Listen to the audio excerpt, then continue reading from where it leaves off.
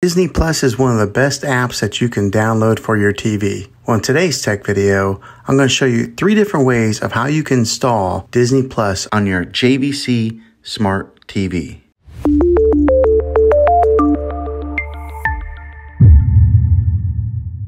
It can be really frustrating if you want to watch some of the great content that is on Disney Plus and you find that your TV is unable to download it. If your TV is an older model of smart TV, then it could prevent you from downloading this app.